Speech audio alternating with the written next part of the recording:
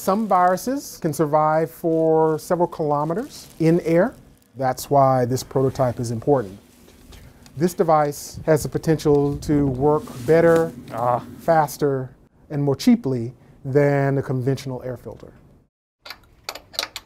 For humans, when we shake hands or when we kiss or when someone sneezes around you, all of those are different routes, potential routes of transmission of a virus or bacterium.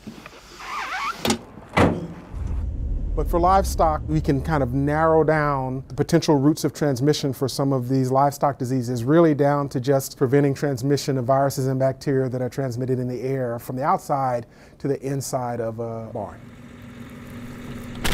This particular project is focused on transmission of an infectious disease that infects pigs. We're going to a pork producer, a pig farmer, where they know they have sick pigs. And so we want to test on the air exhausted from that building the efficacy of our prototype device. So a non-thermal plasma is very similar to a flame. It's just that it doesn't have the high temperature. The technology has a long history, but this is just kind of a new use for it. Power plants use a version of the same technology to prevent particles from being emitted to the atmosphere.